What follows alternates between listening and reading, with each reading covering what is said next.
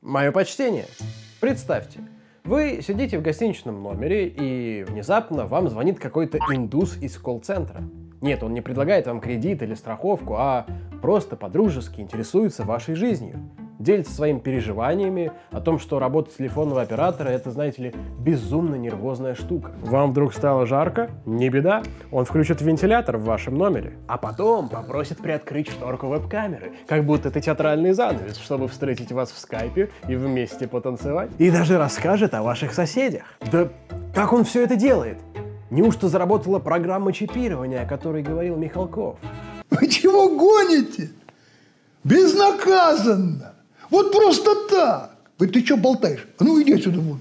Вроде нет. Рептилоиды пока не захватили нашу страну, а то, что я вам описывал, это один из первых спектаклей, сыгранных на расстоянии, под названием «Колкатта» немецко-швейцарской команды «Римини Протокол». На некоторых зрителей он произвел впечатление намного сильнее, чем если бы они смотрели какую-нибудь постановку в классическом театре со сценой и залом. В чем же секрет? Может быть, в уровне свободы? Ведь тебя как-никак сделали героем спектакля. Или же из-за самой темы? Стирание границ в эпоху глобализации. С тобой общается человек вообще из другой страны и другого часового пояса. Это канал ПРО Театр, с вами Серега, и сегодня мы поговорим о театре на расстоянии, или онлайн-театре, который во время карантина все больше набирает популярность.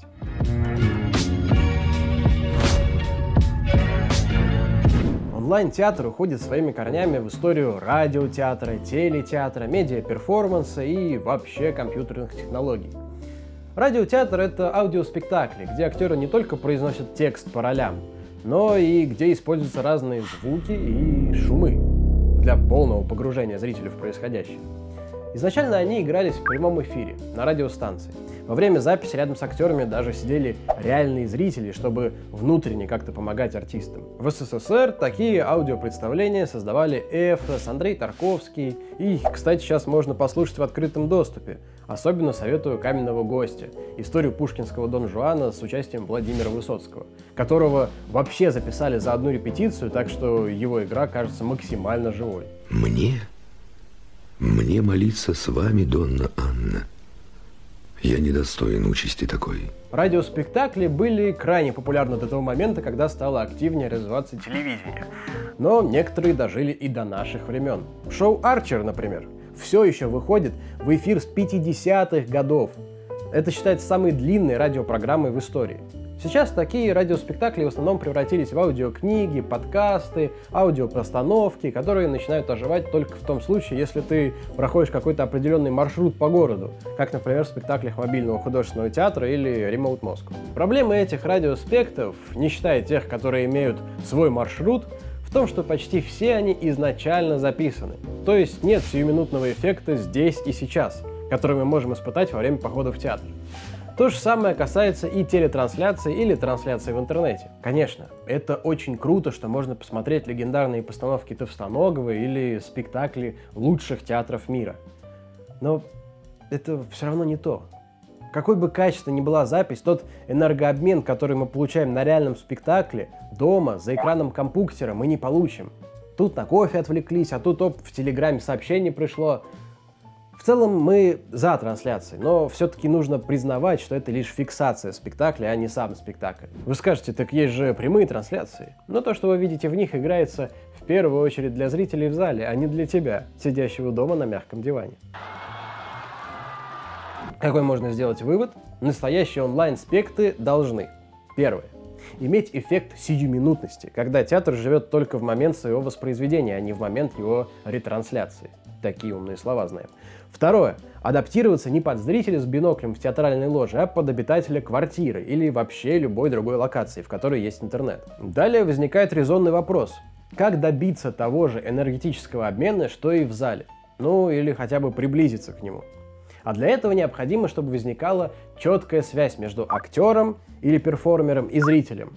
Нужна коммуникация и возникающая за счет нее игровая ситуация, где зритель тоже берет на себя определенную роль. И отличным примером здесь как раз таки является тот диалог с оператором из колл-центра, о котором я говорил в самом начале. Кстати, его можно будет заценить на будущем онлайн-фестивале сайт-специфик театра «Точка доступа». Да и вообще, есть очень много классных онлайн-постановок. спектакль «Алло», где зрители болтают с актерами по телефону, шоу в зуме иммерсивного театра «Маджестик», где можно отпустить грехи, покаяться и даже вылечить друг друга в стиле Кашпировского. Так, погоди, чего? Как можно отпустить грехи в зуме? Но кто-то говорит тебе свой грех, и ты говоришь, отпускаю. И все? Ну еще ты можешь пройти психотерапевтический сеанс. Правда, рядом с тобой будут не психотерапевты, а перформы-психопаты. Понятно. А расскажи-ка про импресарио. Ну, не совсем про импресарио, конечно, ведь это очередная русская адаптация. Израильское интерактивное шоу I don't want to see this. Там у зрителей еще более конкретная роль. Он выступает в лице модератора контента в Фейсбуке и решает, запрещенный ли это пост или нет. Параллельно он переговаривается с другими людьми в зуме, размышляет о вопросах этичности, да и вообще, круто на себя попробовать такой тренинг, который реально используется при найме на работу к Цукербергу. Хоть тут он представлен в упрощенном виде. Да нет, тренинг. Но погодите, что-то все равно не то в этих всех проектах. Почему там одни разговоры? Театр же это не только диалоги, это язык тела. Есть и такой вид онлайн-театра. В нем зритель сам выступает в роли перформера, а голос подсказывает ему, что делать, чтобы вокруг себя создать спектакль. Например, не так давно, во время карантина, появился проект компании «Римини Протокол» и режиссера Штефана Кеги «9 движений, которые превратят ваш дом в театр». Он идет всего 7 минут. Зритель надевает наушнички и ходит по квартире, выполняя разные задания.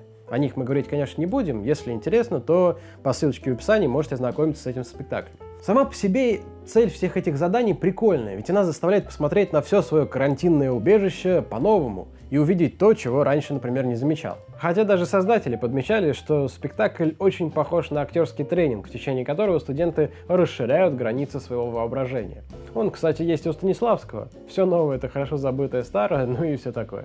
Так что же такое онлайн-театр? Это не совсем театр в прямом смысле этого слова.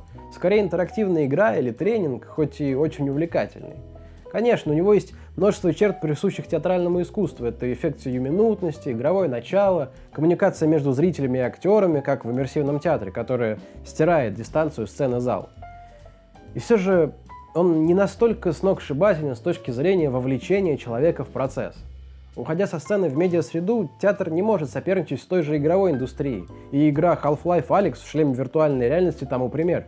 В нем можно даже коробки на полках двигать, понимаете, полный интерактив.